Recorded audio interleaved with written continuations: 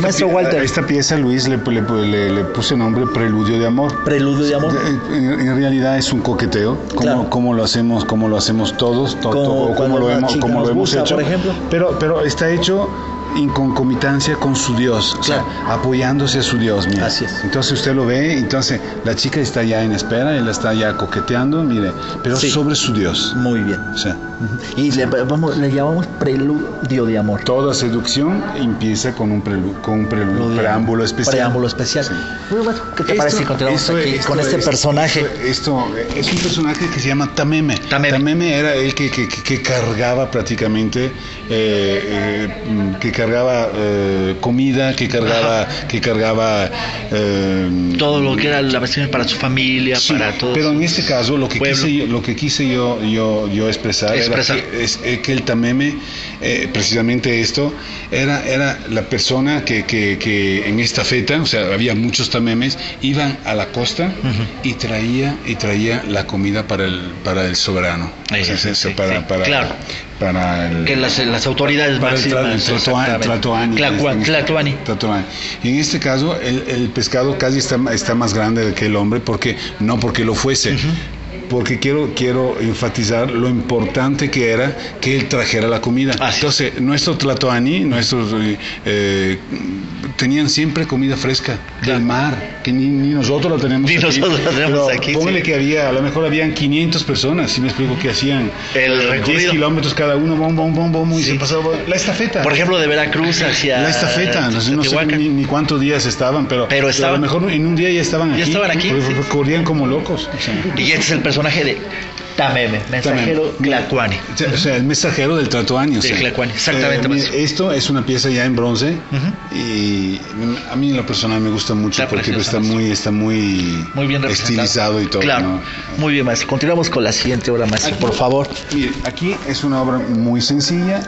Ellos están esperando ya, hoy van a ser su propio hijo. Y entonces ya están en una escena mire, ella está muy contenta, o sea, preocupada y contenta, y él ya ha sentido los latidos del pequeño que ya viene en camino. Y a esta pieza le hemos llamado Espera Anhelada. Espera Anhelada.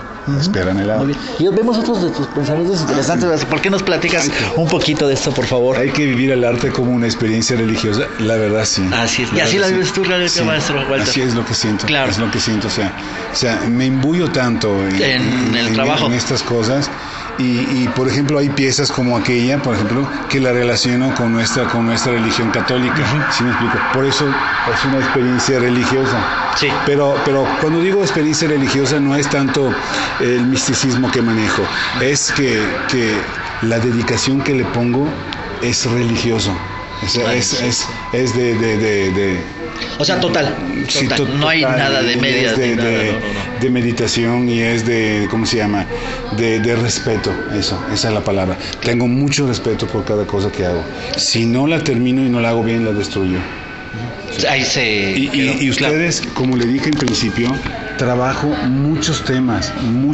Por ejemplo, esto. Ustedes me pueden decir, ¿qué tiene que ver esto? Un niño que le está dando de comer a unas iguanas. Señores, trabajo lo prehispánico. Las iguanas eran prehispánicas y siguen siendo. Ahorita están ese. Entonces, un niño con su inocencia, mire, le está dando de comer a las iguanas. Y las iguanas no le tienen miedo a la inocencia. O sea, ¿estamos de acuerdo? Claro, por supuesto. Somos nosotros que tenemos prejuicios, ¿verdad? Que las agarramos y que las matamos y que esto y que lo otro, pero en realidad el niño, mira, él está jugando en una roca, está jugando con ella. Bastantes. Y véelo cuando no hay miedo, todos somos amigos. Véelo para acá. Claro, está abriendo la boca, pero casi no para morderlo, para hablarle. Ajá, sí, expresándose con él, ¿verdad? Claro. Y lo hermoso de esto, que el niño está feliz. Lo ve. Esta no es prehispánico, esto ya es una obra que todo esto está hecho a mano, Exactamente. Completamente. Muy bien, maestro Walter. Seguimos. Aquí tenemos otra obra que considero que es muy importante. Los laberintos de las pasiones están en el arte. Aquí lo leo. Pues sí, porque y hablando de pasiones, estamos vemos hablando otra cosa aquí una azteca y una maya. envuelta como una serpiente. ¿Serpientes? Sí. ¿Por qué? Porque pues, quiero representar, aunque eran más de 1000 kilómetros de lo maya con los aztecas, ya se conocían, tenían trato comerciales, tenían trato de amor, y esto es un matrimonio. Lo que quiero enfatizar es un matrimonio. ¿Y esta obra se llama? Bien.